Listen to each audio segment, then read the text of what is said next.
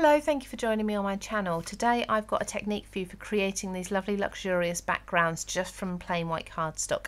You're just going to need some embossing ink, some glue and some blending inks as well. So I've used Distress Oxides. So you can see I've done two colourways there, and gold and copper. So let's get started with the technique. You'll find everything I've used linked down below.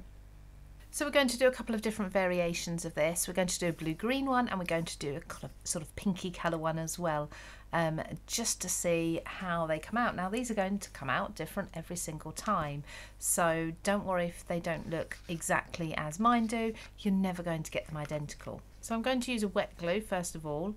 The actual glue is really quite irrelevant as long as it dries reasonably quickly. You don't want something that's remaining thick and wet under your embossing powder for a very long time.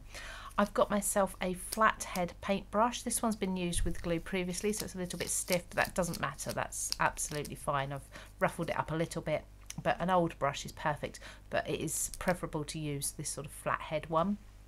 Like I say, it's like a PVA type glue. I've got a craft glue here from Creative Craft Products. I've got myself my gold embossing powder, and I've got my Distress inks. You can of course use your blending brushes as well. We'll come to that in a little while. But let's get this gold on first of all. So I'm putting quite a bit of glue onto my flathead brush there. I'm just going to start brushing down some streaks and just in patches. Now of course you're not going to be able to see this because it's clear glue or white glue going onto a white cardstock, but you'll certainly see it.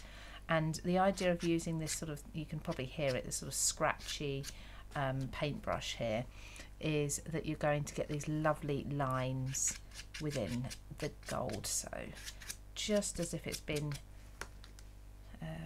there we go, just as if it's been gilded. Put a few more in.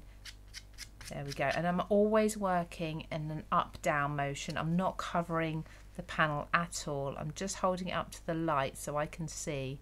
Just wondering if you can see there. If I hold it to the light, you can see the areas that I've picked out with the glue. Now I'm going to pop that to the side.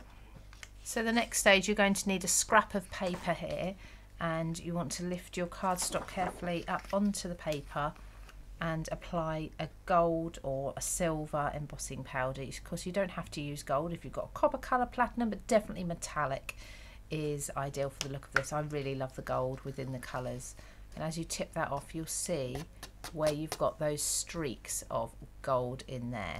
So at this stage, if you want to, you can add a bit more. Now you can see where you're going, so I'm going to just add some more just here, there, and I think I might add a bit more down here, but again always working in that same up down motion. Try not to get powder onto my brush there, not ideal, and just tap that off. There we go. So we've got more on that side and more in that corner. Perfect. Okay, give it a tap, takes any excess off. Let's just put this excess back in the bottle. So it always takes a few moments for the heat gun to warm up. Just try not to leave it in any one place for too long while it's doing this. You'll know when it's heated up because straight away your gold will start to melt. You can see it there, hopefully, just melting as the heat gets to it. Really beautiful.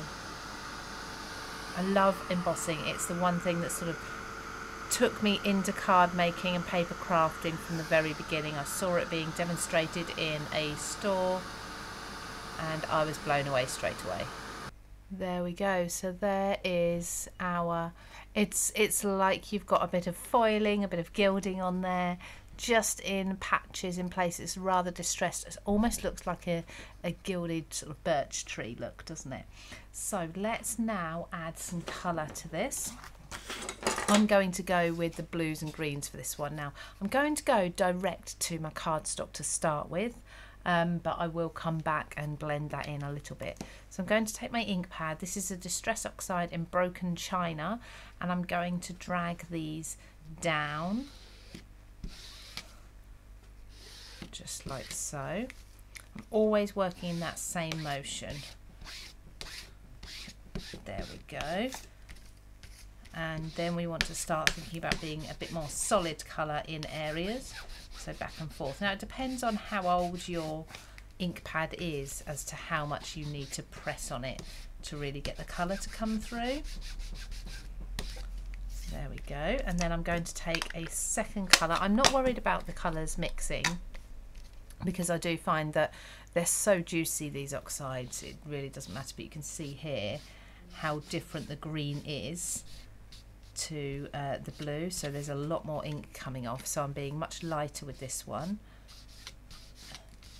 and in that area. And I don't mind if some of the white areas are peeking through as well, but again keeping that sort of up down motion. So now I'm going to take, this is where I get my ink blending brushes, so starting with broken china and just start rubbing that through. Don't worry about your embossing, we're going to pull that back. And then the green as well. Again, up down motions only, no side to side, no circles, which we'd usually do with your inks. And now you can go in, so I think I want a bit more blue on there. So pull up a bit more blue and just add it where we want it. Do you know what might be nice in this actually? I'm wondering about adding an even darker blue. So what have I got here? Not tumbled glass. Let's go with, this is my favourite, Uncharted Mariner. Let's add a touch of this in as well. This will be absolutely beautiful, I think. So I'm building up the colours.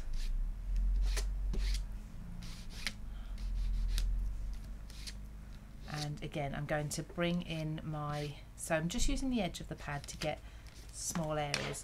I'm going to bring in the blending brush for the Uncharted Mariner.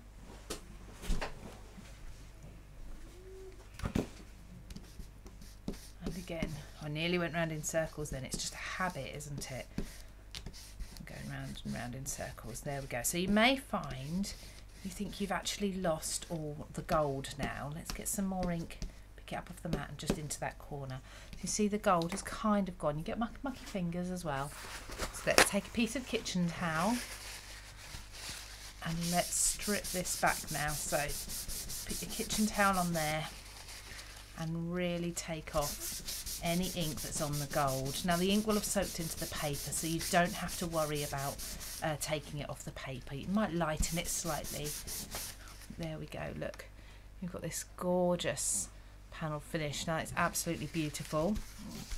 Let's clean this up. I'll pop that aside and I'll clean that up in a moment.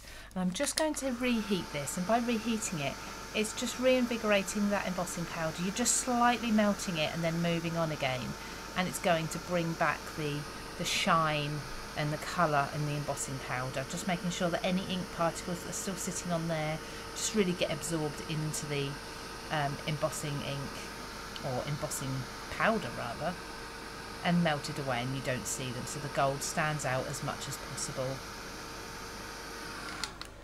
Beautiful, there we go. So now we've got a lovely gold and weathered look, which is a beautiful background, and as you saw at the beginning, and I'll show you at the end, the sort of cards you can be making with this. Now, as promised, I am going to do another colourway, so let's do this in exactly the same way again.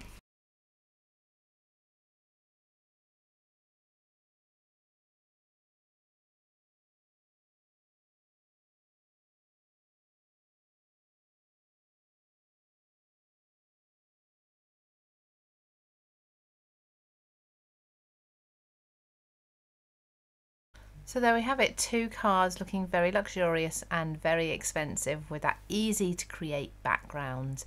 Hope you've enjoyed this tutorial. Everything I've used, including the sentiments that I've just put on top, these come from the Wildflowers Textures collection, but everything you'll find linked below. Most things you can get from Craft Stash. So please do subscribe if you liked this, and I'll be back very soon with another tutorial.